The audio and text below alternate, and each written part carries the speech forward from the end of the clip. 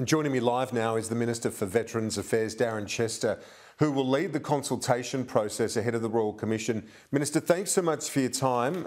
Talk us through how this will work in terms of your consultation. How are you going to go about it ahead of the Royal Commission finally getting up and running mid-year? Well, thanks, Kieran. And first and foremost, this is an opportunity for us to unite our veterans community. It's an opportunity for us to move forward with a great deal of hope and optimism that we can work together on these very real challenges. This should be an issue which is above party politics. I've always tried to treat it that way, and I'm very hopeful that we continue to work in a constructive manner across the political chamber, but also across the ex-service organisations and obviously with individual veterans and their families. My role going forward now, over the next 4 or 5 weeks, is to work with the community and consult with them on the terms of reference for the Royal Commission.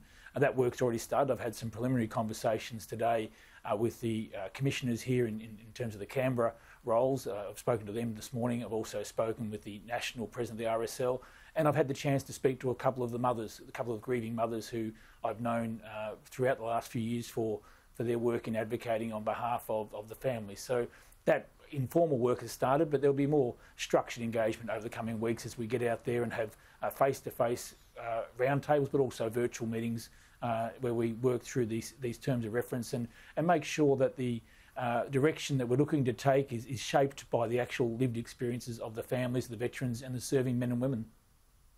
And what was the reaction from those mothers when you spoke to them?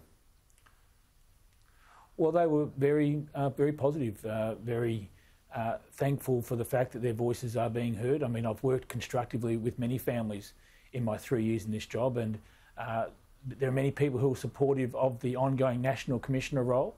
And I think, in a moment of personal reflection, I'd have to suggest that I didn't quite understand at the outset how much of a healing experience they're hoping to achieve from a Royal Commission. They're looking to have that opportunity to tell their stories in either private or a public manner, depending on their circumstances.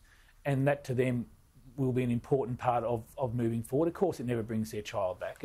It doesn't really overcome their grief, but they are determined, passionate people who want to make a difference, who want to make sure that no other family experiences the same grief they've experienced. And what I've learnt too, Kieran, is throughout this time as Minister, the things that unite us are far greater than things that divide us. I know it's an old saying, but it's important to remember this.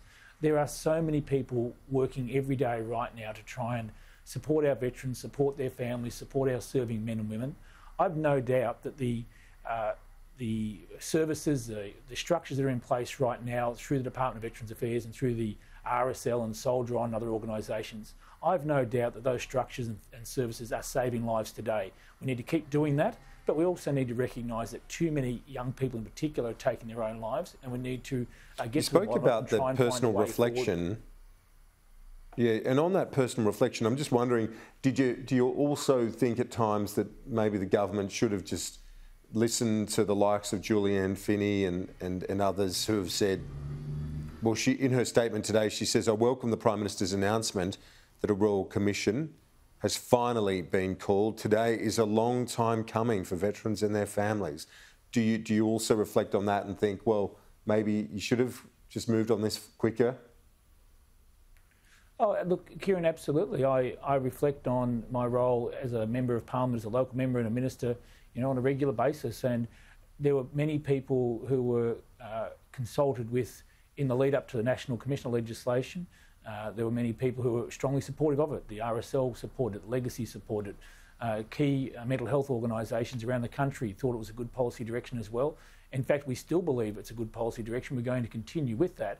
But I recognise now for many of the families we're talking about, Kieran, that they want the Royal Commission first to begin that healing process. They're not against the National Commissioner.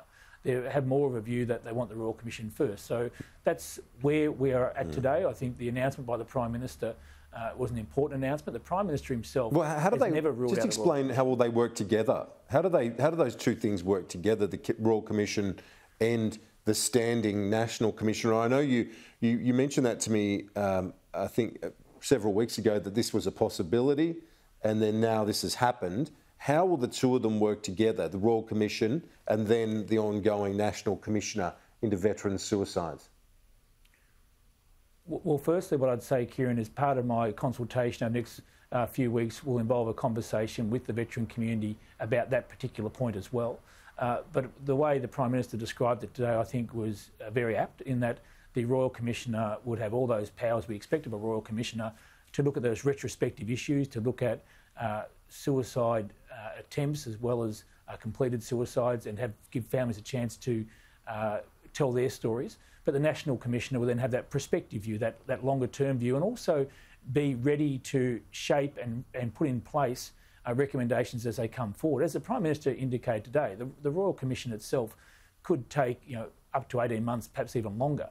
So there'll be some recommendations and findings I would expect along the way that will require some action, and there's an opportunity again for the National Commission to be involved. And the point I would also make, Kieran, is the work we're doing mustn't stop. The reform work we're doing now, the work DVA is doing, the ex-service community is doing, families are doing, that work mustn't stop. It's too important to stop. We've got to keep doing that work, but then have our eyes open to the fact there might be new policy directions we need to take, and that's where I think the Royal Commission can do some good work for us.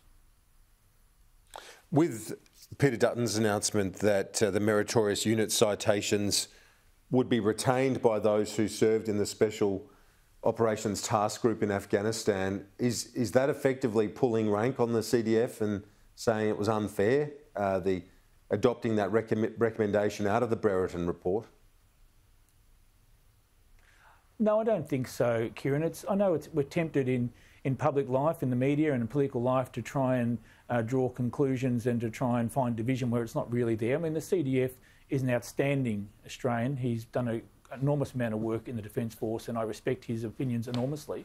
But on this particular issue in terms of meritorious unit citation, I agree with Minister Dutton that no further good would come from taking the citation away from people who've done nothing wrong. No good could come of that. And so I think the balance is right here, that if you are in fact found guilty of serious offences, or if you're discharged in a way that doesn't reflect on your military service, that you have not served well, then you would be subject to having that citation removed from you. But for those who've served with distinction, having the opportunity to continue to wear that meritorious unit citation, I think is appropriate.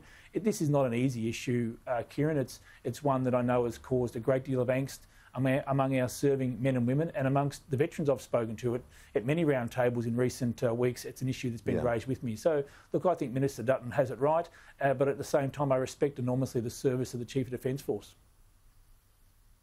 And before you go, just if you can recap for those watching who want to make some contribution, provide some feedback, some input into this consultation period ahead of the Royal Commission, how can families and loved ones do that?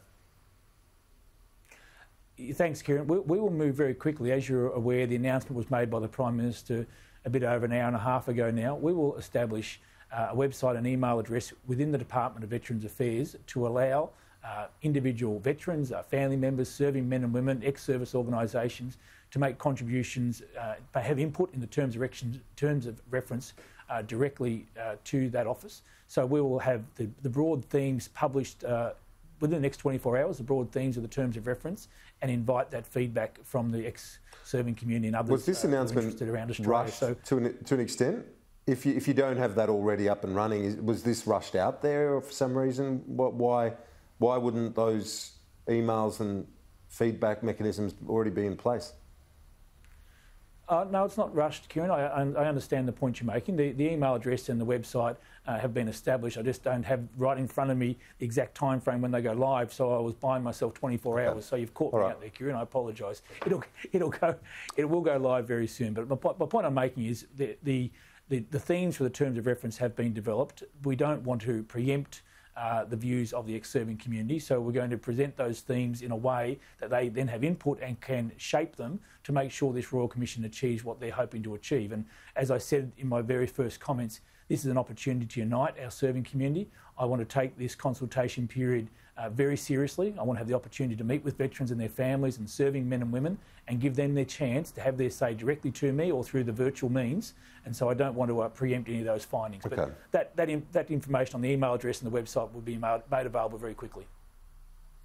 Minister for Veterans Affairs Darren Chester, we appreciate your time. We'll talk to you on Anzac Day this Sunday. Thanks for that. Now, if you or someone you know in the defence community needs support, please reach out to one of the organisations on your screen, including Open Arms, the Defence Family Helpline or Lifeline.